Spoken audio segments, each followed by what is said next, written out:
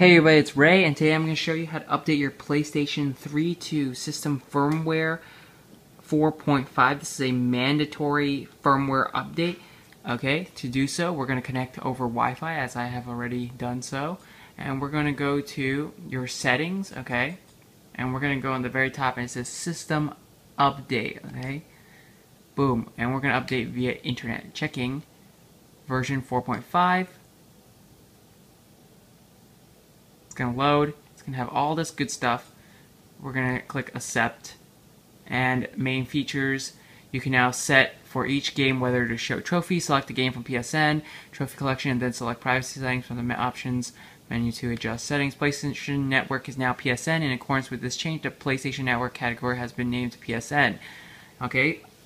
Other updates include auto download of system software updates has been expanded to support all PSN users. Auto download support purchases made on the web will be made available to all PSN users. Data can now be transferred from PS3 to PS Vita using Wi-Fi and Ethernet connection. Okay, so we're gonna just click start, and it's going to download the update.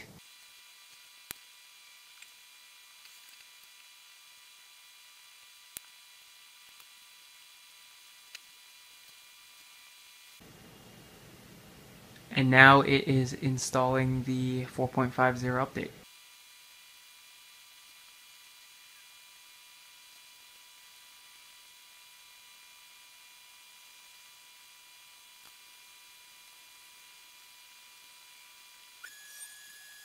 Okay, so the update is now done, and we're going to go to the settings.